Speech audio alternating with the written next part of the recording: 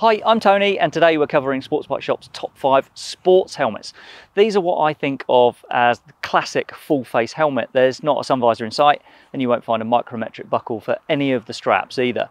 You'll find lids like those in our videos on sports touring helmets, which you can watch by following the link that should be popping up on the screen now.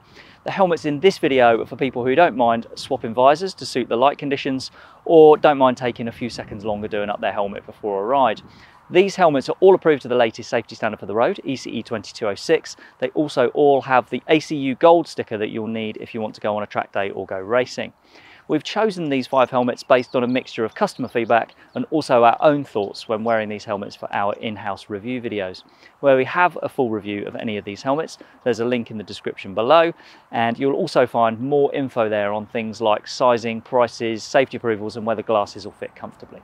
Okay, let's get on with the helmets.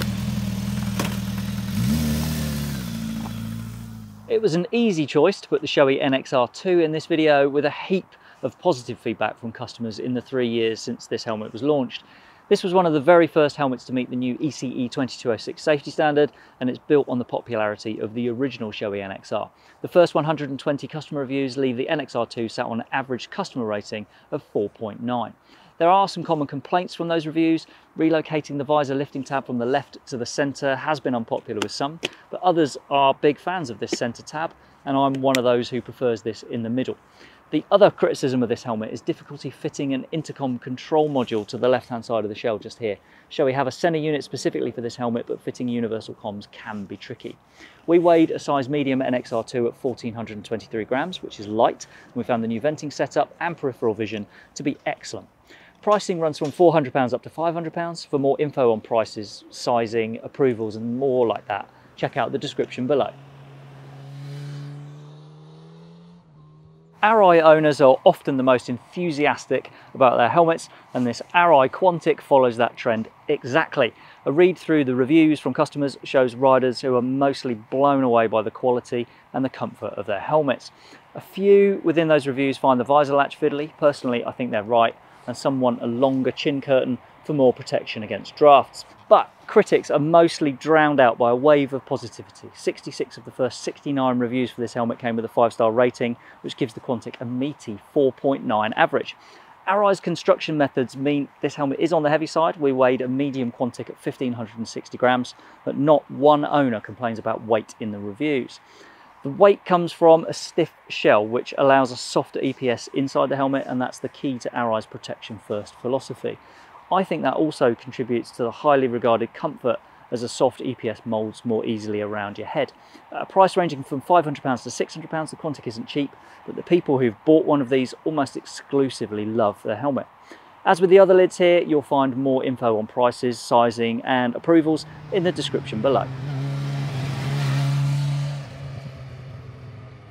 The AGV K6S is the lightest of the 5 helmets here, and AGV claim it's the lightest full-face road helmet on the market, full stop. We weighed this size medium K6S at just 1256 grams, and I can't think of a rival with a realistic claim to be lighter than that.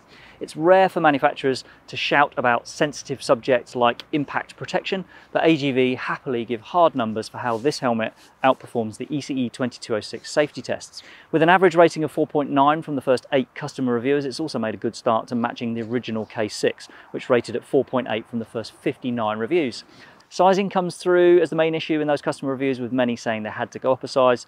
I suspect that's down to the helmet's compact nature, as this is not a roomy helmet on the inside. But the lining has a smooth feel, the visor is great for peripheral vision and security of mounting, and ventilation is good as well. If you can get the right fit, then the K6S is a brilliant sports helmet. Prices range from £380 up to £460, and there's more info on that, as well as things like sizing and approvals, in the description below. The Scorpion Exo R1 Evo Carbon Air has great heritage, following on from the very popular Exo R1 Carbon Air. The 30 customers who reviewed that original all gave 5 stars, which is a great record. And this is essentially the same helmet, but with the extra reassurance that comes from approval to the latest ECE 2206 safety standard. The carbon fibre shell catches the eye, and it also contributes to a 1375 gram weight for this size medium on our scales. Of the lids in this video, only the uber light AGV K6S is lighter than this one. You get 2 visors, one clear, one tinted, a top spec pin lock anti-mist insert, and very effective chin and top vents. Initial customer feedback for this Evo version is not far off the perfection achieved by its predecessor. After the first 7 reviews, this one sits on a 4.9 average rating. The only drop star amongst those reviews was down to noise, but things like that are always subjective, and other owners find their XO-R1 Evo to be quiet. Prices start at £380 and go up to £400. For more detail on prices, sizing, approvals and more info like that, check out the description below.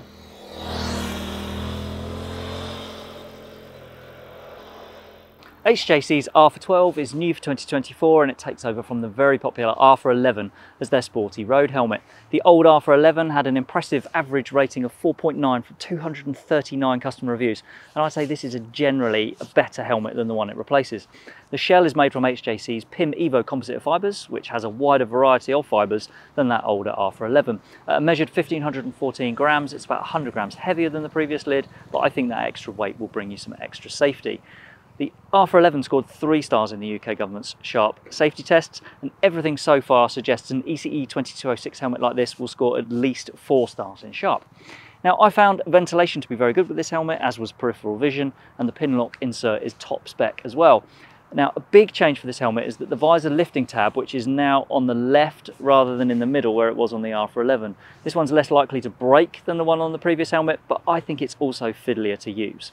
Prices for the R for 12 start at £400 and go up to £460. We've put more detail on prices, sizing, approvals and things like that in the description below. When I first started riding bikes, virtually all helmets were like this, fixed full-face lids with a D-ring strap and just the one visor. Back then, Britain was dominated by sports bikes, but since then the flip front helmet has got a much bigger foothold, and the internal sun visor has also become more and more popular over those years. But there's still a place for sports helmets. They give a reassuring, very enclosing feeling of protection, and I also think a D-ring strap gives more precision than a clicker can, though obviously it does take a little bit longer to fasten the helmet that way. The absence of a sun visor also means less flexibility on the go, but I think you'll always get better clarity of vision when looking through one visor rather than looking through 2. If you're using a tinted visor, especially a heavily tinted race visor that's probably not road legal, then I'd suggest keeping a clear visor with you as well. If you do get caught out past daylight hours, then it will come in really useful, and in the very unlikely event you get pulled over by the police for wearing a tinted visor, producing a clear one from your bag will at least show you're using that tinted visor responsibly. I think all of the lids here are great options, but my advice is always the same on lids: go for the one that fits you the best. The best helmet in the world can instantly feel like the worst helmet in the world if it doesn't suit your head properly. So please don't be so attached to the idea of one particular model that you exclude all the others. Now, I hope this guide gets you started, but I would suggest spending time trying on some lids to make sure that you get the one that's right for you. Thanks for watching.